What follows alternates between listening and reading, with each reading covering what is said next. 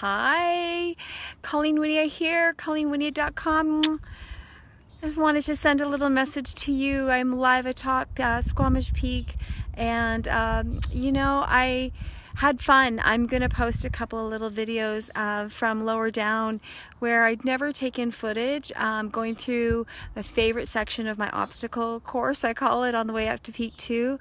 It's just beautiful, fascinating, a lot of fun to take a look at it. So I'll post that in a proper video, not a live, and you'll kind of take a peek at that. It gives you an idea about laddering up to, what the steps you need to do to reach your dreams. So I want to just leave a quick little message on this Sunday evening to bless you and give you the invitation of the word patience.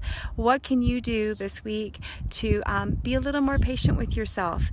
Are you on a journey towards creating a business that you love? Are you on a journey of growing and developing, your inner self, your relationship? Are you learning how to be a better grandparent, or a better, family member and sibling? Whatever it is that your goal is, that you're focused on right now in a matter of your dreams, be patient with yourself, because the biggest letdown is when we beat ourselves up. And I'm very good at that. Woohoo! I know how to do that really, really well. I don't know if you resonate with any of it, but I really feel that when you can find the place within your heart to give yourself a moment of, give yourself some space. Know that you're on a journey and there's, opportunity for you to grow and expand. And that's all I wanted to say today. My fun videos are going to be attached. But in the meantime, you have a little look below here and just take in some beautiful rock and the beautiful mountains. And I trust that you guys got outside and enjoyed the outdoors, and took in the breath of life. We were given breath to breathe for a reason.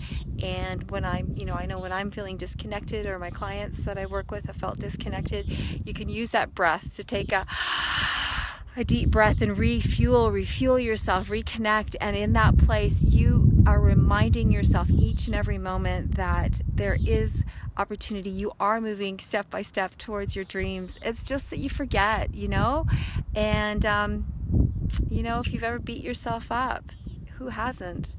I can attest to that, and wish you a beautiful week. I want you to stay on track with your dreams. I want to remind you that you're magnificent and you're just amazing. You really are. Even when you don't feel it, other people see it. So when someone sends a message to you and says, I really love that thing about you, rather than dishing it off right away, why don't you ask yourself, I wonder if that's true. I wonder if that's really true for me. And I bet you anything it is, because one person's perspective is one. But brace it, love it, bring it in. And this is down the Squamish down below. There's Mount Garibaldi, the beautiful town of Squamish. And much love, you guys. Okay, bye.